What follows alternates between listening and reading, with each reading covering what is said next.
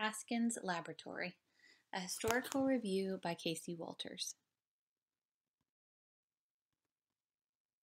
Haskins Laboratory was founded in the 1930s by three initial members, Carl Haskins, Franklin Cooper, and Seymour Hunter.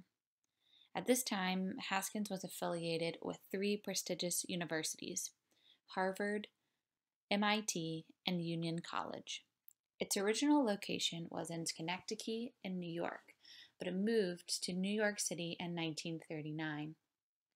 From its founding, Haskins Laboratory and its researchers were interested in spoken and written language.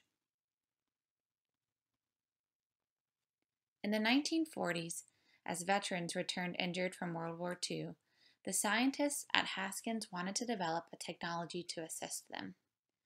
During this period, Alvin Lieberman joined the team, and together they spent much time attempting to develop a machine that read for the blind. Although initially unsuccessful, their failure pushed them to question why blending of phonemes was so challenging. The insights they learned from this project fostered a legacy of research related to the relationship between speech, language, and reading. In the 1950s, Franklin Cooper invented the pattern playback machine. This fancy contraption that Haskins developed used light to turn spectrogram into an acoustic signal.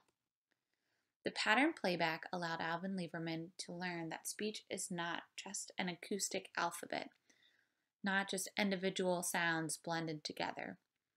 Rather, due to co-articulation of speech, there is an overlap of consonants and vowels, which is context dependent. It's not a one-to-one correspondence between sounds and phonemes. These ideas would also be formative in Lieberman's motor speech theory that he developed about 10 years later.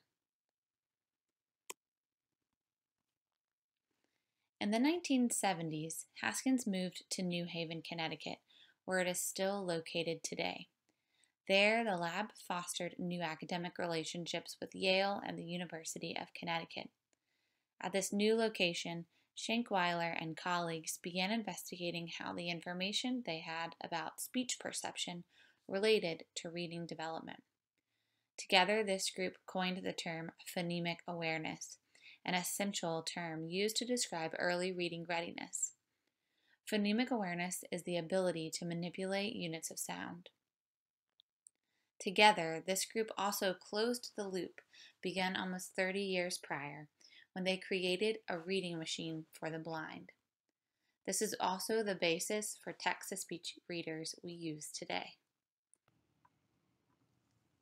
To examine the publication record of Haskins between the 1950s and the 1970s, we conducted a cursory search of PSYC8500 database using the terms Haskins Laboratory and other related terms such as Haskins Lab.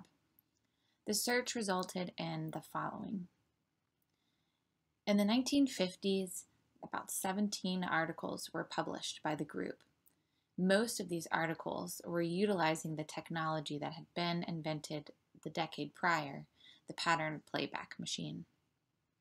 In the 1960s, their endeavors continued, where jointly they published about 9 articles, including Alvin Lieberman's seminal paper, Perception of the Speech Code. In the 1970s, they published around 36 articles. At this time, there was evidence of building on previous speech science and perception research to better understand the neurological underpinnings and correlation to reading. Together, you can see across the decades that Haskins continued to build upon its prior knowledge to better inform our understanding of speech, language, and ultimately reading. This progression of research continues today. Interestingly, in 1972, or around the time of the Watergate scandal, Franklin Cooper was invited to be on a panel of 6 experts to investigate the tape gap during a conversation between Nixon and Haldeman. Because of his understanding of spectrograms and also speech perception, Franklin Cooper was exactly the man for this job. On a team with other researchers, they discovered that an erasure did occur using spectrogram technology and Cooper's knowledge of speech perception. And you can see here, these are the official documents in which the team produced after their research, showing and highlighting what had been done and their findings. You can also see here a picture of the spectrogram that showed the exact point and the evidence that they needed to determine that there was a gap in the tape that had been mishandled by the administration. In the 1990s, Ken Pugh became one of the first scientists to use functional magnetic imaging, or fMRI, to investigate reading and reading disabilities. In the 90s as well, Philip Rubin and colleagues developed a model of the articulatory system that allows replication of MRI images of actual speakers.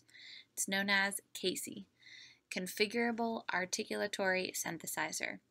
This is of particular interest to me as my name is Casey and also spelled C-A-S-Y.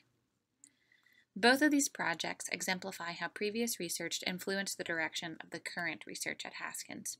From its conception, Haskins has created and utilized technologies to help them better explore speech, language, and reading.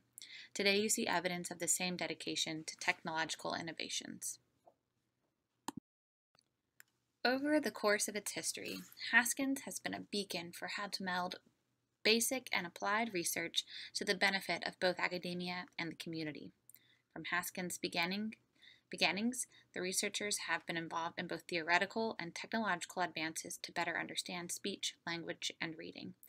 Today, Haskins focuses their research time and money on understanding and alleviating the national literacy crisis.